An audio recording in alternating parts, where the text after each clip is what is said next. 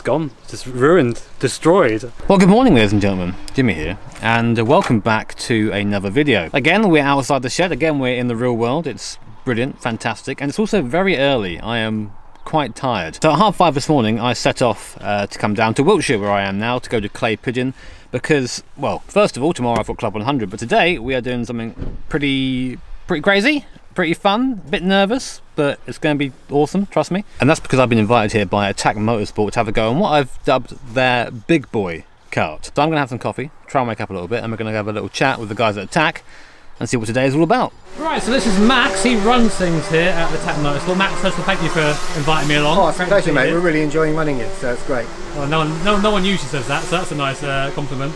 Tell us a bit about this Step Up program. This is sort of what I'm doing today. Yeah. What's it include? What's it aimed at? Yeah, so it's aimed at people who've done a bit of indoor karting or Club 100 or something, and they literally want to go somewhat faster. You can get the real racing experience, and the karts are. This kart will be raced in a couple of weeks' time, so it's not a detuned hire kart you're driving, and you've got one of our quicker engines on there as well. So you're not driving just something; you're driving a race kart. And it's your chance to find out what it's like, and I think you'll find it is very different to what you're used to, isn't it? So yeah, suited up, we're going out in about 15-20 minutes or so. We're going to have a little chat with Andy, and Kieran here is looking after me for today. Say hello, Kieran. Just to get a small idea really of what I can expect, of course, my karting experience so far has been limited to Club 100 karts, and whilst they aren't slow, I'm told these are quite a bit faster. Kieran, tell me a bit about this kart, mate. What can I expect, having come from, you know, Club 100? Well, so compared to a Club 100, obviously it's a Rotax engine, so technically it's the same fundamentally. However, the ones they run at Club 100, obviously, because it's a bit more commercial, they're restricted and detuned just so they can get the life out of them. Club 100 karts, I think in their current spec, make about 11 horsepower, 10 horsepower. These make about 30, and we can gear them a lot more aggressively, so the power delivery is a lot more immediate. It doesn't build like the Club 100 karts do. Weight-wise, the karts are probably 30 odd kilos lighter, depending how heavy the driver is.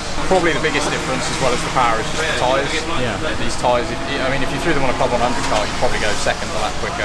Normally on first days, people who haven't driven one before, if we say if they're getting under a 40, they're doing a good job. However, because you've got a bit more experience, I'd like to see you get down like 35, 36s, so that'd be a good aim.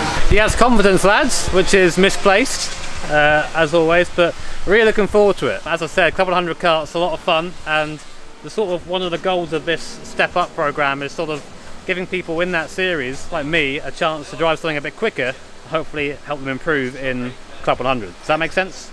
Yeah, I think it does. Also, familiar face. Hello. Andy. Hello, everybody. This is Andy's day job. When he's not screaming at the Mazda. Shouting, hitting Mazda, yes.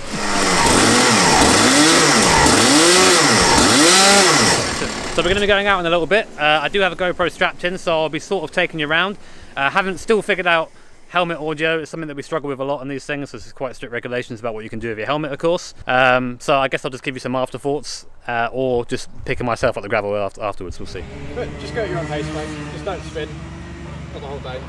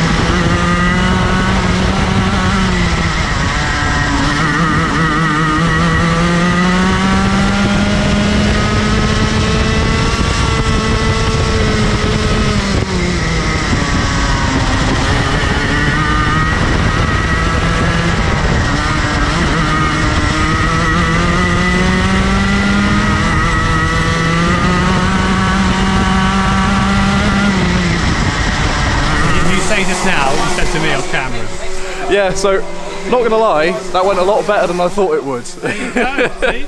And the best thing is, it's still in one piece. Yeah. For now? For now. Yeah.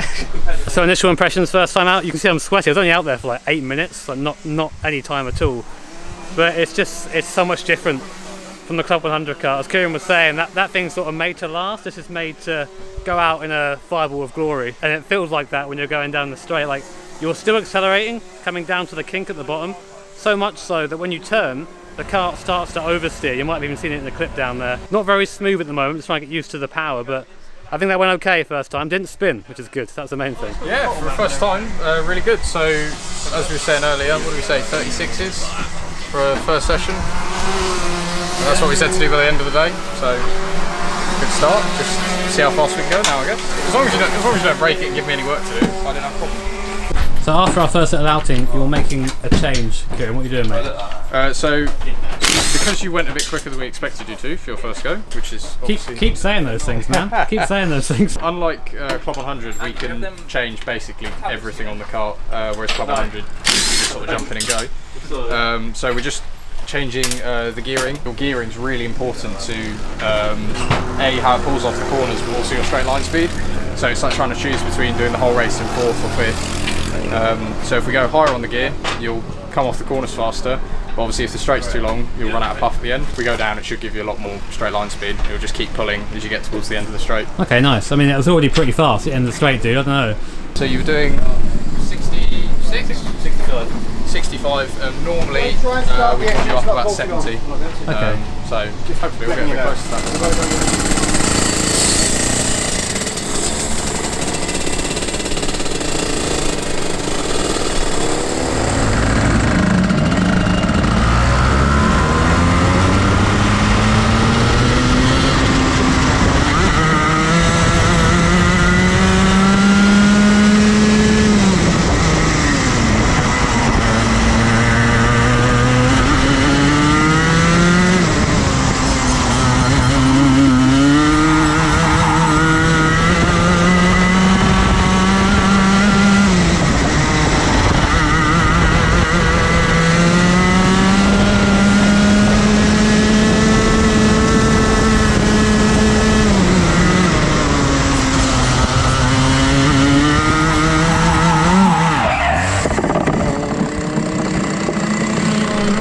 Yeah, wouldn't be one of my videos without a spin, would it? The excuse I have is that they changed the sprocket, so I had a bit of a different torque there, and it's fun. You buying that? I don't know. Just getting a bit too keen. Went faster still, 36.0 now. Like, the thing is, I'm coming out of it frustrated because I know I could do like probably a low 35. I just stop sliding around, but I'm just trying to find like the correct way to throw the thing into the corner.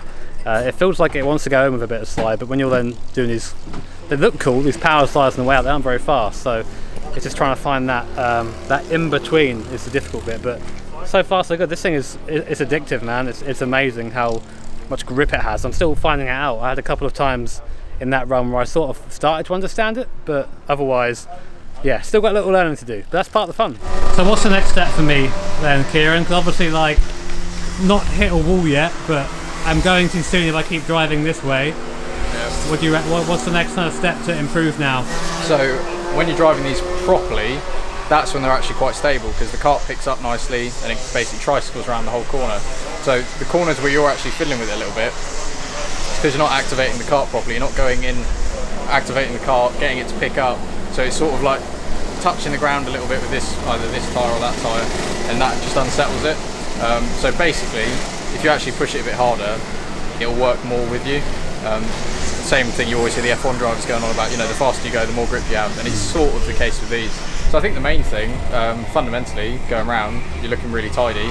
It's just a case of building the speed into it, not slowing down as much for all the corners, just carrying more speed basically. But for first day, really, really good. That's what Kieran was saying there. I was kind of feeling a bit of that. As I was going a bit quicker, the kart was giving me a bit more. But then my body starts to think, can you actually do this? Can you hold on through there? And then next corner, I've carried so much more speed, I'm not quite sure what to do myself when I get there. Yeah, it is a bit of trial and error. I'm really lucky to have this time to do this. But now it's got to come from me. Oh no. Shit. Can we cheat? Yeah. Let's cheat, lads. Quite early, not very sharply. Yeah. It's a big arc around the corner. if you actually carry a bit more speed in, you'll find it start actually turning forward. Because if you slow it down, like we did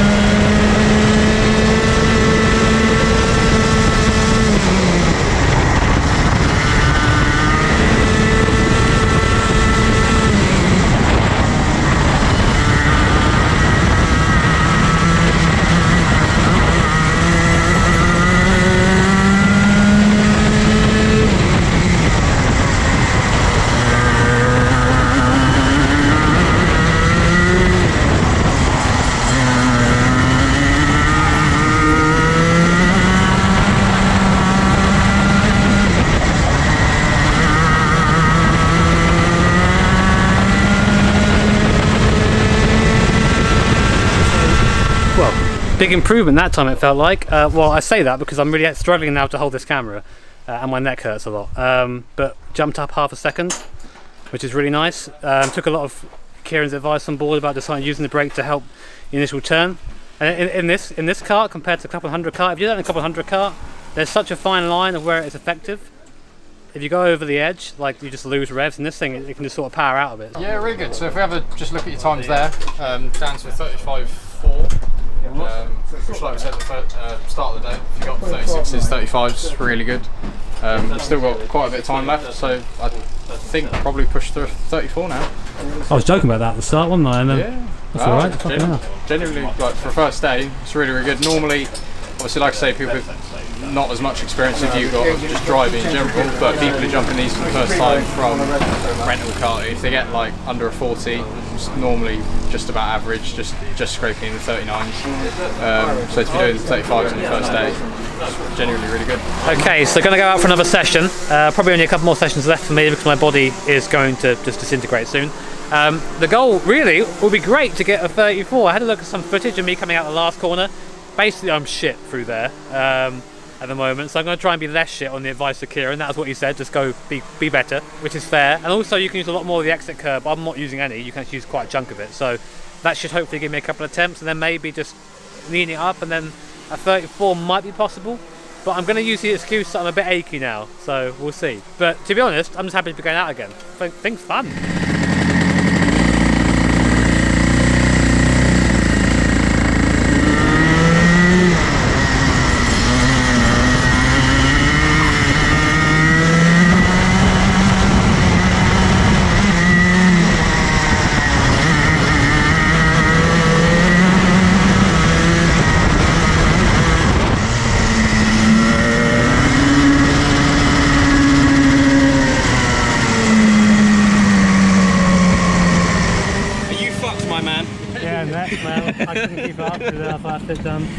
I told you we'd do it. So that session was a little bit short, not because I crashed or anything, but you might have noticed on the GoPro footage I was quite slow. The reason being is that my neck just gone, just ruined, destroyed. It's a fast right-hander and you come off the horseshoes there, the second to last corner, going through that every time, and I couldn't keep my neck up, and I thought, you know what, I can keep going around and I was flailing, and the guys were saying they could see me in the seat just like, nah, done. Just absolutely mad. But I think it's a really good place to end off. As the guys said, we went faster and faster until they broke me. Works out, doesn't it? Kieran, my man, start of the video. Final thoughts? I mean, not really much to say for a first day. I don't think it could have gone any better. We didn't break anything. Like you say, times came down throughout the day until you started running out of neck, which is quite normal. For a first day, 35's fantastic.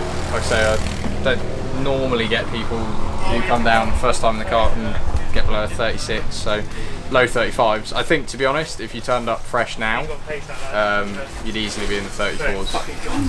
So, fantastic. Thank you, Kieran. You're very welcome, mate.